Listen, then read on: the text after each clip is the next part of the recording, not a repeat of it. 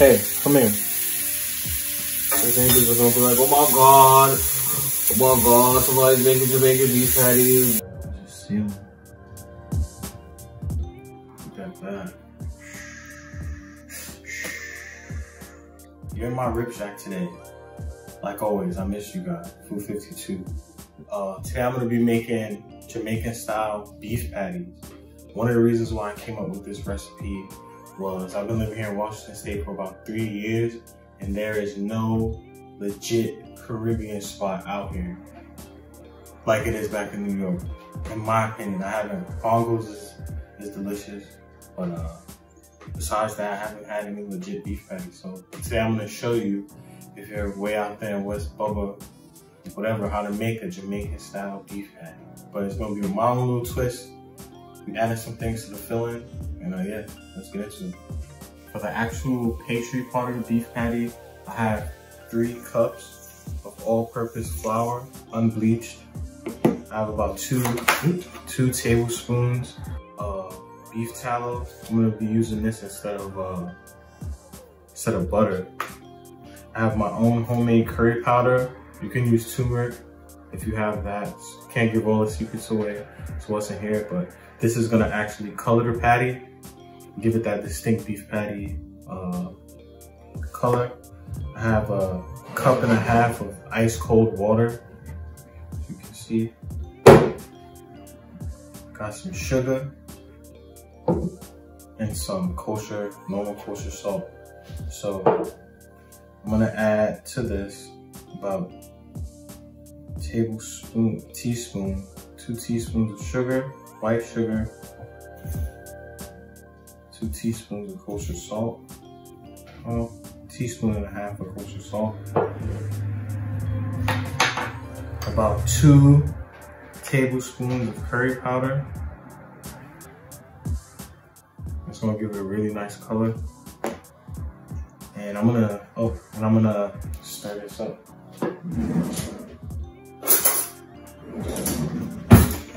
Get all of those ingredients in there, all those dry ingredients. Now we're gonna add 2 tablespoons of beef tallow.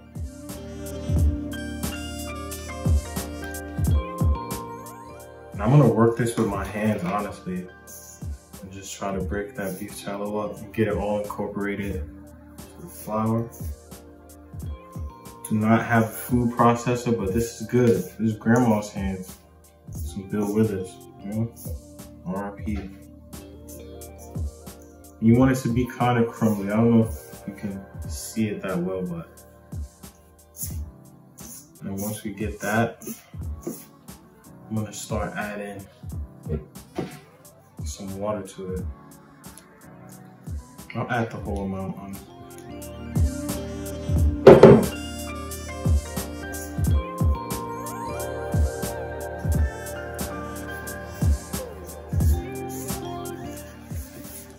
We're pretty much gonna mix this into a nice, malleable dough starts to form.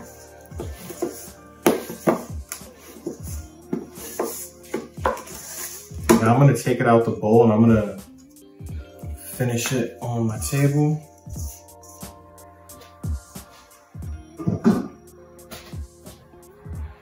Big trap house vibes. I'm gonna hit this table up with a little flour, get it in. We're just gonna work it. We're gonna work this dough for about a minute or 2, not too long. This is gonna have like a nice chew to it, not like a super flaky, traditional person, I guess. But yeah, I'm gonna wrap this bad boy up and let this chill for about 1 hour in my fridge. For the beef patty filling, I have some nice organic ground beef. The percentage on this is 80-20. I like to have like a lot of fat in mine, especially when I'm doing like empanadas or like beef patties. So I have some of that. 1 whole carrot, 1/2 of a white onion, 1 red bell pepper, some onion powder, garlic powder. And these are the two wild cards, I would say, in my recipe. I have some house-made pickled scotch bonnet peppers.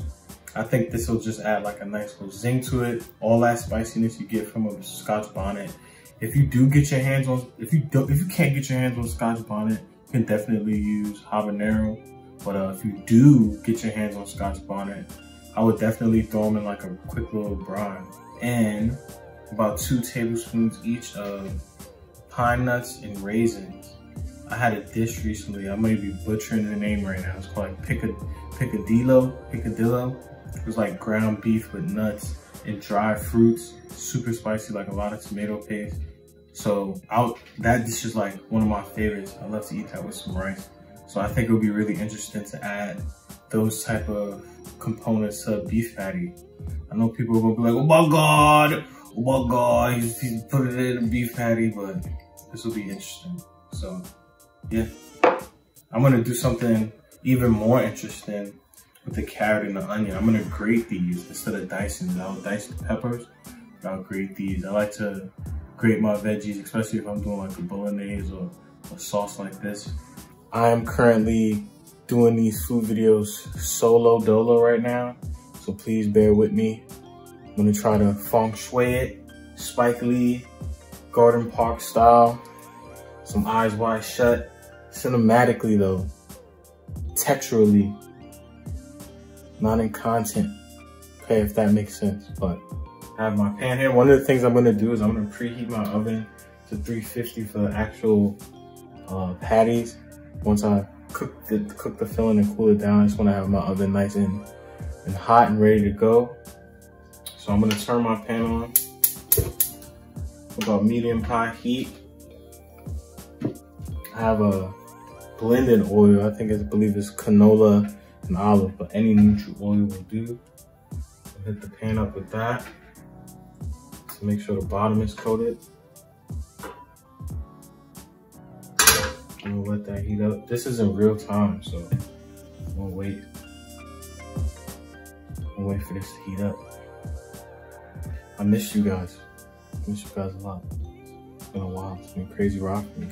Just opened up a restaurant out in the Fremont area of Seattle called Local Tide. If you're around in the area, check it out. We'll plug walk right there. But also, so now, I believe that oil is nice and hot. I'm gonna add the shredded carrots, shredded onion, and diced red peppers to this. Get that cooking first. I'm gonna add about a tablespoon of salt just to help all those veggies sweat. All right, now I have I did this off camera, about one tablespoon of scotch bonnet peppers that pickled scotch bonnet peppers that I just diced up. This is a adequate heat level for me. Scotch bonnet is pretty hot peppers, though. If you want to get crazy, please feel free to add more, but I'm gonna add that to this now. Cook up, and while that's cooking, I'm gonna add about a tablespoon of garlic powder,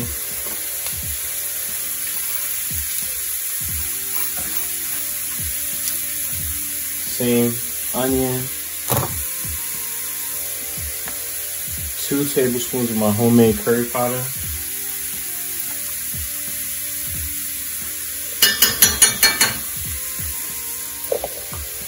about a teaspoon of smoked paprika. So this filling is going to be really red. It's really strong like lava, but delicious lava. So we'll cook all those dry spices out. The crib is going to be smelling crazy. The neighbors are going to be like, oh my God, somebody's making Jamaican beef patty. Oh my God, I cannot believe it. So we'll cook those dry spices out. And it can't be a beef patty. It cannot be a beef patty without allspice. Ground allspice.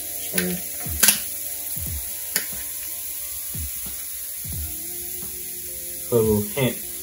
I'll say about a teaspoon teaspoon of that stuff. We'll just cook that out. So now that that's cooked up,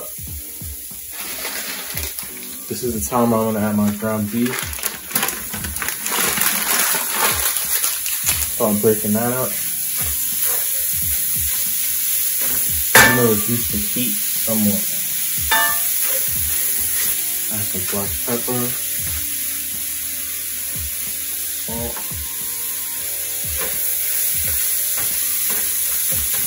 And just break this meat down and let some of that fat come out. Just break it down. And I still have those pine nuts and raisins. I'm gonna add that now actually. So like now is a good time to add beef stock.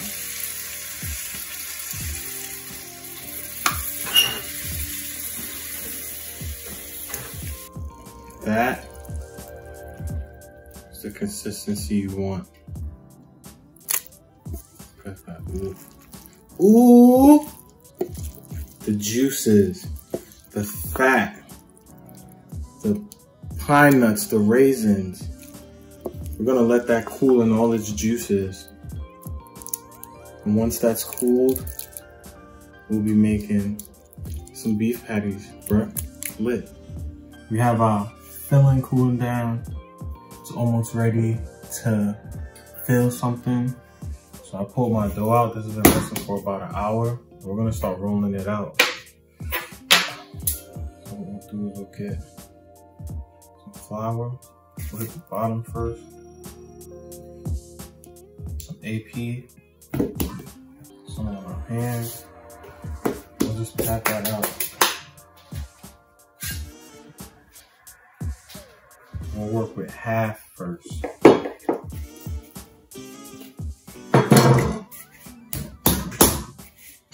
And the curry powder that we put in there is gonna add some flavor and obviously that beautiful color. Out. Still want it to be relatively thick. I'll say that's about an inch and some change, I wanna say. And once we have that, get my ring cutter. I went for, you can make these any size you want. The size that I went for is my ring mold. It's like a medium size, circular, you know? We'll get it actually. Yeah, I went for it. There's gonna be some mini beef patties. We got all the pieces of dough rolled out. We're gonna start filling these bad boys up. I have some of the cool down filling right here ready to go. And I'm also gonna have a little bit of water to seal them. So I'll grab one. And honestly, like a spoonful, about a tablespoon's worth right in the middle. You don't want to overstuff these. You know. Take some water.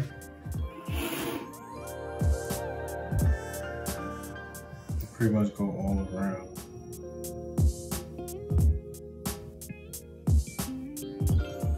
Kind of like pasta. Then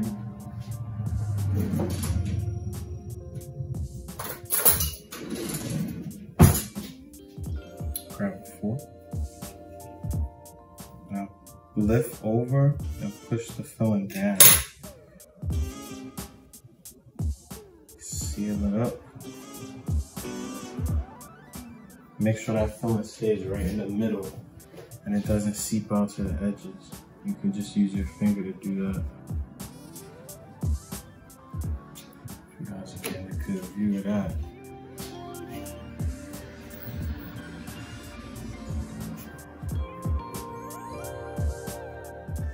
I'll air out. I'll dip my fork in some flour. And I'll just go around like such. Seal.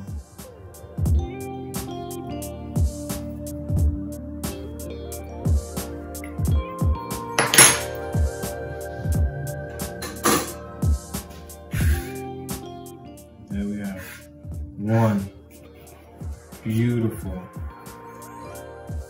mini beef patty. Look at that. So now we'll just fill up the rest of these.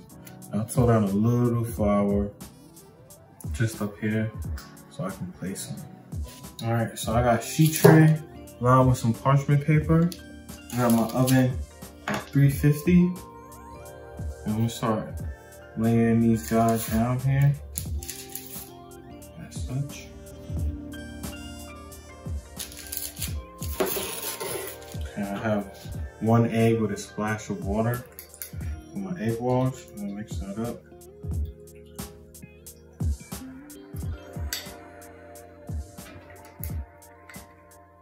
I'm just gonna brush these bad boys all over.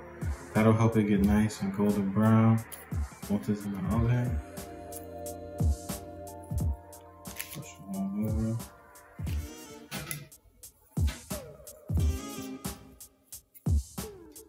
And if you don't want to use egg wash for some reason, you can also just use straight milk.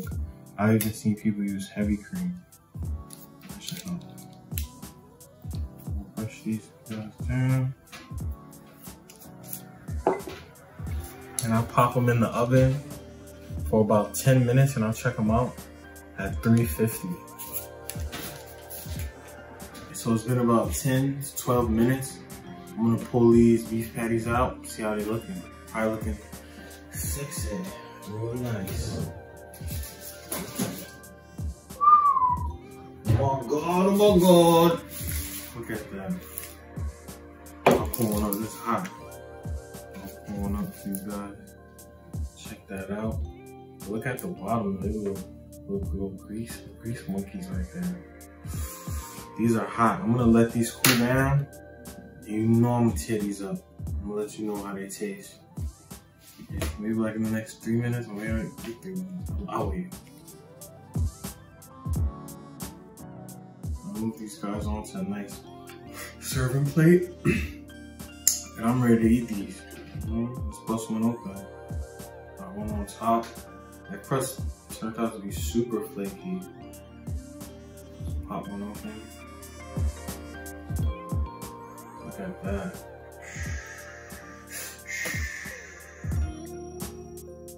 That looks crazy.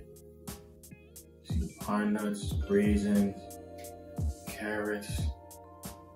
I like it, so I'm just gonna go for it.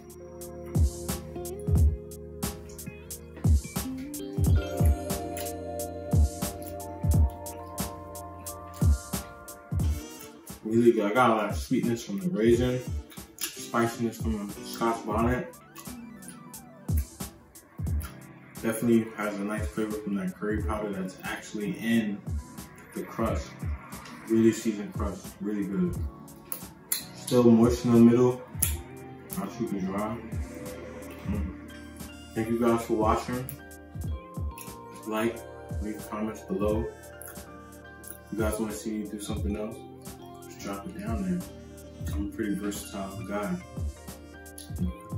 Delicious. Bye.